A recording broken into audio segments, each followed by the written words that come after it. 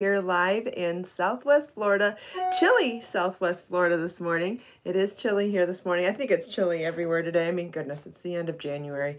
So unless you're in the Southern Hemisphere and you're enjoying sunny, warm, summertime weather here in the Northern Hemisphere, it's probably chilly today, even here in Southwest Florida. It's 54 degrees right now. Not too bad in the house. Obviously, I even felt like wearing sleeveless today. But I did blow dry my hair, and that always warms me up too. If you are joining me live, please say hello. This is episode 778 today. We are really heading towards 800, you know. Hi, Thea and Grace, Donna, Christine, Judy, Joe, Lily, Judy, Diane, Brenda, Anna. Good morning, everybody. What did Judy say? 4 degrees in Connecticut. Yeah, that's cold. I think 54 is pretty cold too, but you know, it's all relative. It's what you're used to. But 4 degrees sounds extremely cold. 3 degrees in Massachusetts. Oh my goodness, that's cold too. I'm gonna put a little bit of lotion on my hands. Does anybody else need extra lotion when it's cold out? I always keep extra lotion here at my desk. I mean, I even showered and, you know, put on lotion this morning, but there's something about coming in here and I always like to have a little thing of lotion for my hands when I come into my office. Okay, let's see. Hi, Lions at Leona, good morning. Hi, Diane and Brenda, Val, Anna. Hi, Melissa and Lorraine. Good morning, everybody, and welcome back to Create, Share, Inspire podcast. This is episode 778. I'm Kristin Omdahl, and we're here live in my studio this morning. I have been working on tutorial videos for the new book behind the scenes all week. I am more than halfway done getting them all uploaded and scheduled, which is so exciting because as soon as the book goes from pre-order to shipping and in stock and shipping, we're going to start releasing one video tutorial per day for 24 days to represent all 24 patterns in the book. The videos are not necessarily meant to be full, oh, here, watch this video, make the whole project. They're meant as supplemental tutorial videos to guide you through making the project if you have the pattern and the charts. So even if it's a technique that you are new to, between the detailed written instructions, the close-up photos, the detailed charts, and the supplemental video tutorials, I'm hoping you'll have a successful experience at trying something new. Hi, Carrie. Good morning. Hi, Mariana. Thanks, Judy, for posting the link. So yes, the book is available for pre-order now until it starts shipping. And what that means is when you order a copy of the book, it won't ship right away. It won't ship until they're in stock, which will be sometime next week probably. And as long as you order during the pre-order, when the book becomes available, I will be sending out a coupon code for everybody who pre-ordered the book to get $7 off the ebook if you're interested. So it's a huge savings if you're interested in both. Am I wearing the Sweet Clara top today? No, Donna, I'm wearing the Summer Love vest today, which I guess it's because it was wishful thinking. It's chilly outside, so I wanted to wear something more summery. I'm drinking extra hot beverages to keep me warm instead. This is the Summer Love vest. I'm wearing it over a high-waisted jean skirt and a tank top bodysuit. You could wear it over leggings, you could wear it over jeans, you could wear it over a fitted dress like I do sometimes. And today I'm doing a fitted silhouette, but instead of a dress, doing a high-waisted denim skirt with the bodysuit. Either way, I think it's always a great contrast if you're going to wear a flowy outer layer that you should wear a fitted layers underneath, and vice versa. I think that if you wore a flowy layer underneath and then the flowy vest on top, I think it doesn't do anybody's figure any favors. I think it ends up just adding the illusion of more bulk than is there, and I don't think any of us want extra bulk. So at least I can't think of anybody that wants extra bulk, probably. Who knows? Anyway, if you're like me, or you have a few extra pounds, or you are curvy like me, you might enjoy this tip that if you wear a fitted layer underneath a flowy layer, it will not make the flowy layer add bulk. So I think that that's a wonderful tip. It's something that took me a few years to learn, but now that I learned it, I would never wear something loose underneath. So I'll give you an example. Remember that purple dress I wore earlier in the week with the demi sleeves on it? It was a purple dress from Amazon, and I crocheted sleeves on it in Be So Fine yarn in Passionate Plum. That dress is a tank top style dress, but it has a sewn waist and then a fit and flared skirt, so it goes out quite a bit. And because of that, anything that does this, even though the dress itself is somewhat fitted in the top, because it goes out at the bottom, this vest is not flattering over the top of it. Now, if you think of some of the other fitted dresses that I have in my Amazon shop that I do wear with this vest and other flowy vests, it's fitted all the way down, and then there is that contrast between fitted dress and flowy outer layer. Does that make sense? Because if it doesn't, I'd be happy to explain it a little more. Thank you, Donna. Yeah, this is a fun pattern. It's a top-down raglan shaped yoke, and then once you get through separating for the sleeve and the body, then you go on to the lace section, and the lace section has no increases in it, so it makes it really easy to do. You could add buttons or a shawl pin or any other type of closure. I just happen to like making long lace, making long chains and corset tying in the front. And once I do this, I just keep it tied, and that way, even though it's a vest, like this morning when I went to my closet to take this out of the closet and put it on, I have the corset tie already tied up, which saves me a little bit of time, and I just pop it over my head like a pullover, even though it's worn like a vest. Hopefully that makes sense too. Hi, Barbara. Good morning. Hi, Trina. Thank you, Anna. I love the color too. This is, what color is this?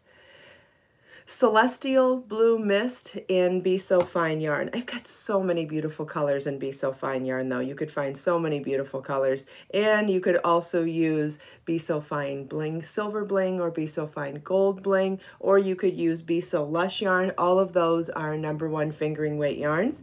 And like I have said many times before, as long as you're paying attention to the yarn weight in a pattern, so like, you know, especially on my patterns, I'll tell you what generic yarn I used, meaning what weight by, you know, the standard weight sizes by Craft Yarn Council of America, just the standard, like #1, #2, #3, #4, and I'll tell you how many yards or meters you need, and then I'll specifically state what yarn I actually used and how many balls.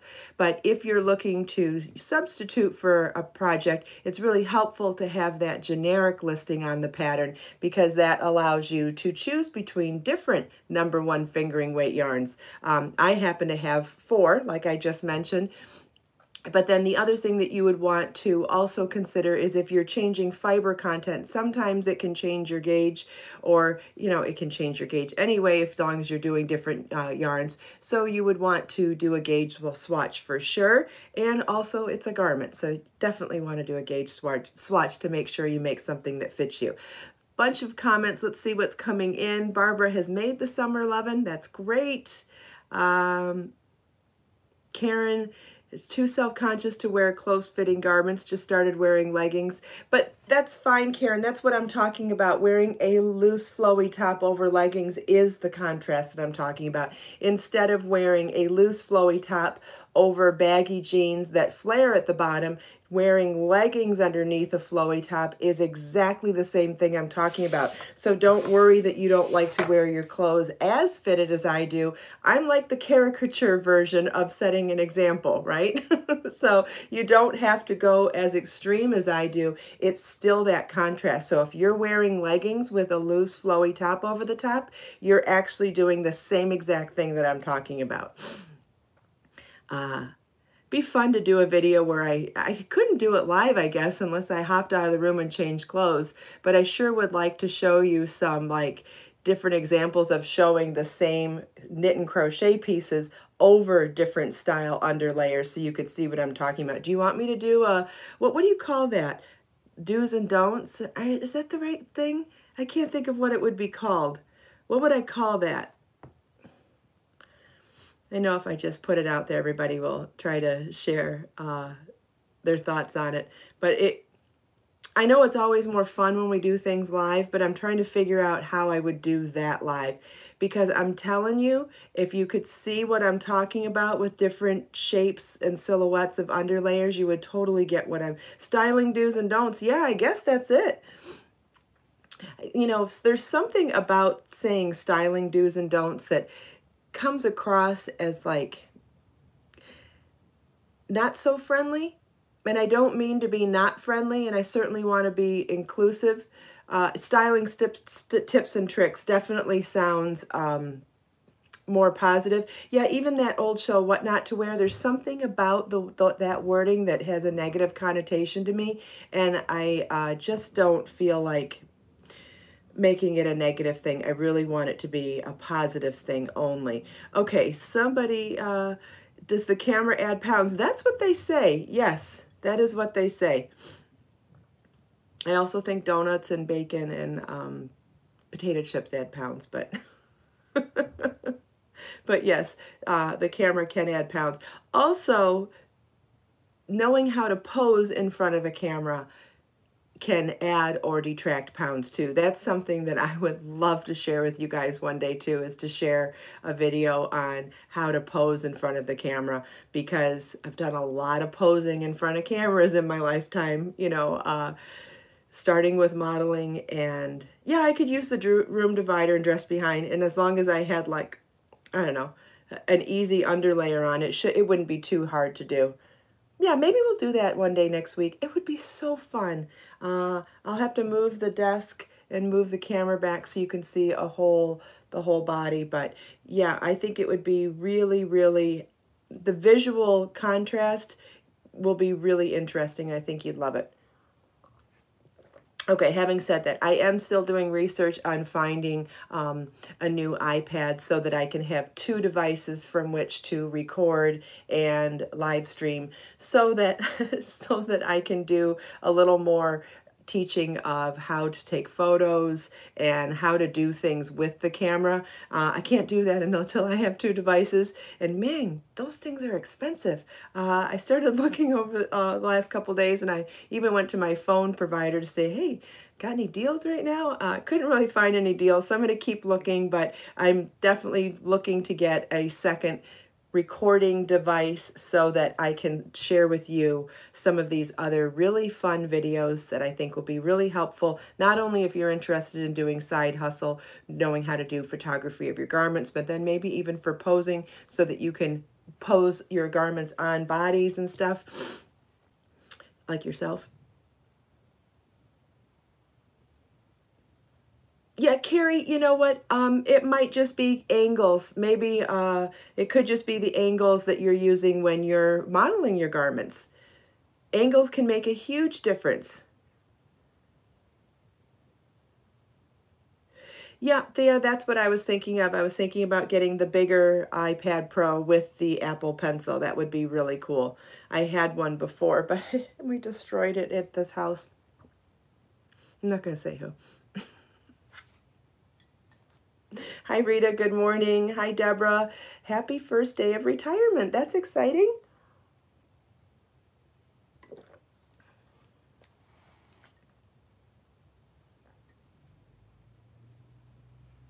Thanks, Trina.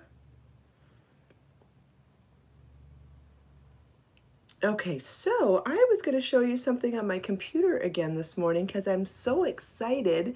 I'm working on the next video for the 24 crochet hats tutorials, and the next video is the Cocoa hat, which is the tapestry crochet animal print. And what I did for this video, I'm not really going into how to do the tapestry crochet, because we already did that for the Cinnabuddy hat, and we've already done that for some of the other things in the book, since there's a couple things that are tapestry crochet, specifically single crochet through the back loop only. So I showed the technique of single crochet through the back loop only with following a color chart, with changing color before the last step of each stitch. So all of that was already done in the Cinnabunny hat.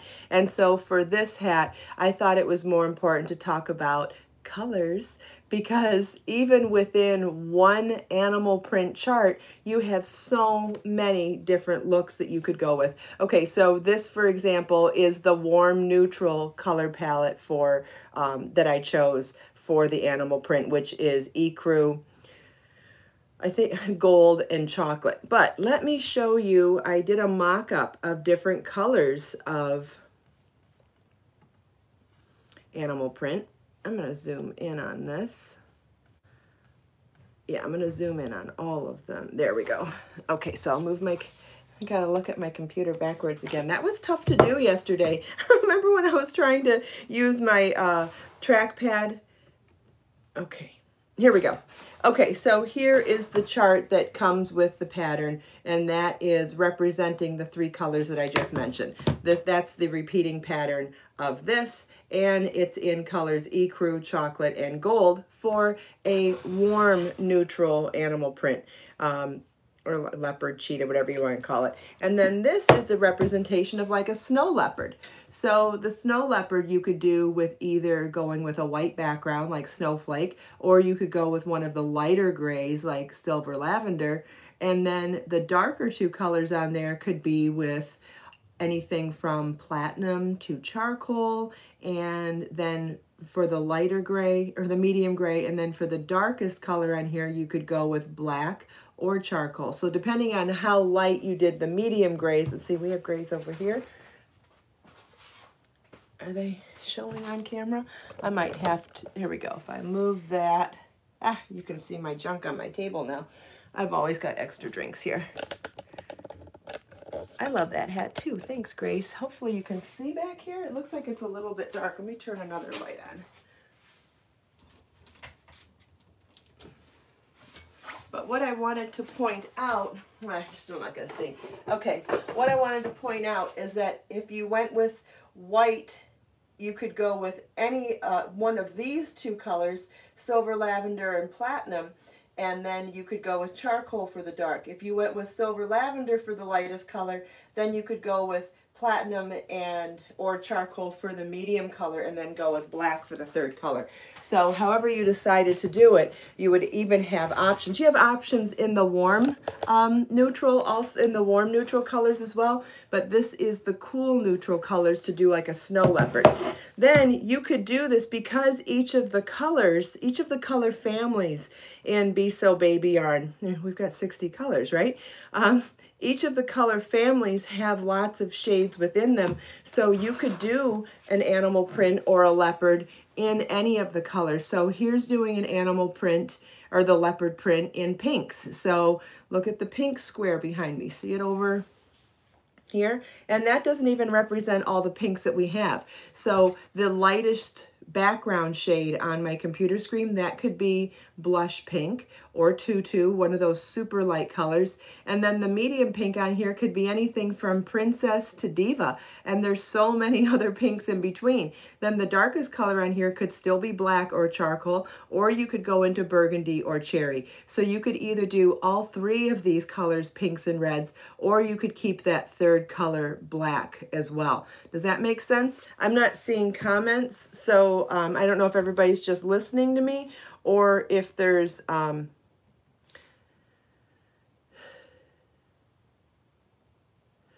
yeah, this is a color graph, yes. So it represents the color you would do for each of the stitches. Okay, and then here is a turquoise animal print. Now, but think about it, whether you're doing purples or turquoises or blues or greens or reds or pinks or oranges or yellows or peaches or cool neutrals or warm neutrals, it doesn't matter. You can do an animal print in any color family. So in this one, let's see, where's the, so you can see the turquoises are behind me now. I'm going to have to move. So in the, for the background color here, you could do any of the super light colors, robin egg blue, turquoise, mint, aquamarine, and then the medium blue turquoise in there, it could be splash, it could be peacock teal, it could be any of those mediums up there, and then you could go with black for the dark color. But if you wanted that darkest color to be peacock teal, then you would just go in lighter tones in the middle. So what do I mean by that? Let's see, let's pull them up. So here's the blue turquoises here. So there's actually enough colors here that you could do all three colors in color and skip the black for the third color. Or you could still do black for the darkest color as well. But you could go with robin egg blue for the lightest color on there. You could pick aquamarine or splash for the medium. And you could pick peacock teal or forest green for the dark. Or like I said, you could pull in charcoal or black for that darkest color. Same with the greens here. You could do mint or turquoise for the background color. Then you could go with jade or emerald for the medium color, and even go with clover for the darkest color, or pull over here and do forest green for the darkest color still. Same with the blues here. We've got Prince, Mykonos blue, cobalt, indigo, and navy. You could definitely pull three different colors here to do an animal print. And then even with this one here, you could pull from any of these purples, doing something in the light, medium, and dark. So here I would probably, so this is periwinkle, lilac, violet, sugar plum, and eggplant. I think you could do something really interesting here with lilac, violet, and eggplant. That's my thought. Those would be the three that I picked, but you could do any of those. Now, the last one I'm going to show you actually gives you, oh, here's a purple one. And here's a purple one where I switched and I swapped the dark and the medium in different sections on the chart. So fun though. So fun picking colors. Can you imagine doing a bright neon hat in animal print? Like, that'd be fun to crochet and fun to wear. Okay, and so remember I said this is a repeating pattern, right? So if you're unfamiliar with how to design a repeating pattern, which I totally understand if you are, what if you wanted to change the different leopard spots to different colors? In this chart, not only am I showing you how to do a rainbow color palette, but also showing you where each of the motifs start and stop along the repeating section. Isn't that helpful? Because if you were to try to guess at this and not understand what a repeating pattern is, and you did this one a different color than this one, because let's go back to the other chart. Would you, I mean, if you didn't it's not easy to do. Here we go. If you were unfamiliar with how to, with what a repeating pattern means in a chart, you wouldn't know which color to do for what on there. And what if you made the mistake of making this a different color than this one, not realizing that they are two halves of the same piece. Same with this one and this one, not realizing they are two halves of the same piece. Or this one and this one, they are two pieces of the same motif. So I took all of that guesswork out of it when I shared this chart, and this chart shows you how you would change colors for each of the motifs, but keeping each motif its own solid color. So here I represented rainbow colors. So there's a red, an orange, a yellow, a green, a blue, and a purple. And so you could, let's go, we could talk about this all day long in some of these rainbow palettes that I've put together here, but you can also put together any rainbow palettes. Or what if you wanted to do team colors or whatever theme you wanted to do? You could do that with this chart as well. So I think these charts are going to be super helpful for helping you think outside the box and play around with color within an animal print. I mean, I think it's pretty obvious that I am a huge animal print lover. We all know that I love to wear leopard print as much as possible. So for me, this is extremely exciting, but I know there are other people that like animal print too. And whether you want to do different types of neutrals, going with the snow leopard or the traditional warm colors of leopard, it's really fun to see how leopard print looks in other colors too. You could do this all in camouflage. Wouldn't that be a fun gift for somebody too? Yes, I will. in the future I will do other animal prints too, Grace. I did draw a chart for a zebra print the same time I drew the chart for this leopard print years ago. I'm pretty sure I know where it's at. But hey, if I can design something once, I can design it a second time too. I'm not gonna really freak out about it. Aren't you glad I'm not gonna freak out about it? Kidding. That's a good point, Pearl. Yes, the rainbow looks like Lego pieces. They all look like Lego pieces, actually, because they're pixels, right? The way you draw a chart for color work is kind of the way you would convert a photo or a picture to a pixelated drawing, and that's because you represent all the color changes in little squares. Yeah, Christine, you could definitely pick camo colors. We've got lots of different greens in the yellow green family, including Dijon mustard and chartreuse and olive green. And forest green and dark sage. There's lots of really great greens in that medium yellow green, and even pulling in brown. I think you'd have lots of options there. And depends on which camo palette you wanted to use, right? I forget what they're called, but I know that there are a couple of different color palettes.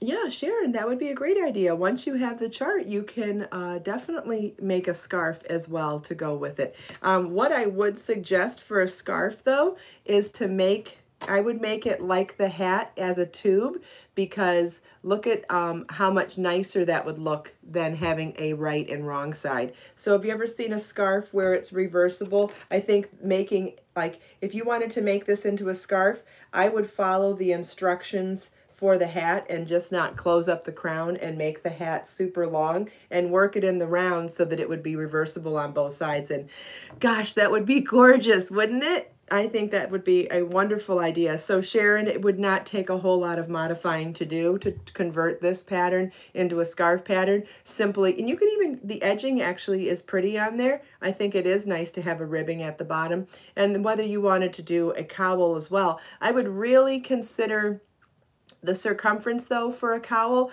This might be too tight. I would go up to the largest size in the pattern, or figure out what the multiple is. However many, I think it's a 16 stitch repeat for the chart. So whatever I think the largest size in the hats is probably 24 inches. I might do one extra repeat, or even two, to make sure that you have a big enough cowl that feels comfortable around the neck without scraping across your face.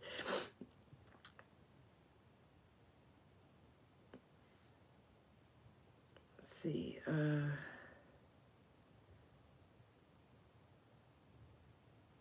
I do we carry the colors in a pattern like this. So I'm not sure what you're talking about, Judy, but you could absolutely add fringe. That would be no problem as well. Let's see, does anybody have any other questions? Thanks for all the great questions today, everybody.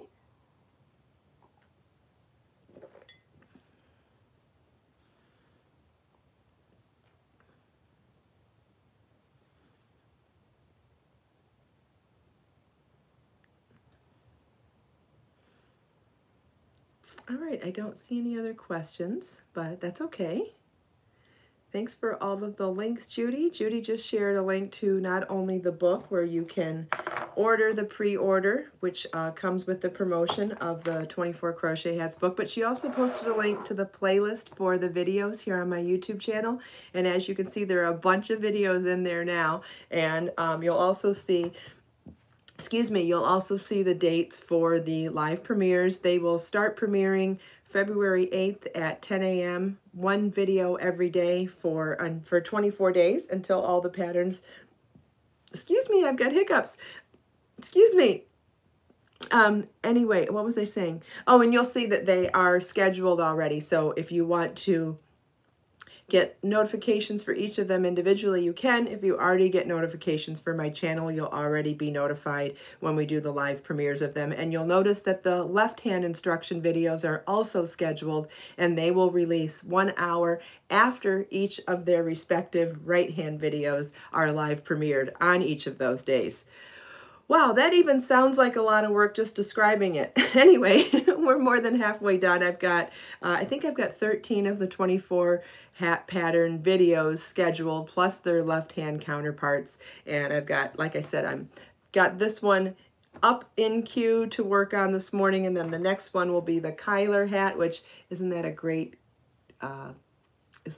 texture with those cables? So I'll be teaching that one later today for another video. I finished the video for the Kendra hat yesterday showing how to do this cable. There's so many techniques in this book. It's so exciting. Oh, and I don't know if I mentioned, but I did figure out what I'm going to write in the book inscription for it. So that step is done as well. And if you have ordered a book, you will be finding out what the new inscription is. It's really cute, and it's definitely a play on the theme of the book. So I'm very happy about that. You know, I always like to make sure that they tie in with the theme of the book. Anyway, thank you all so much for taking time out of your busy day to spend a few minutes here with me. I hope you enjoyed the show and tell, the discussion on color work, which, gosh, when is that not fun? We got to talk about animal prints and colors. Yeah, that's always a fun conversation. I enjoy all the questions too. Thank you all for always keeping the conversation so light and fun and inspirational. I appreciate all the questions as well. They make the show that much more interesting. Let us make time to create, share, and inspire today and every day. Oh, don't forget, try to spend a few minutes doing self-care, doing anything that makes you happy that's just for you this weekend. And I promise I'll do the same. I'll see you Monday morning, same time, same place. Have a great weekend. Bye-bye.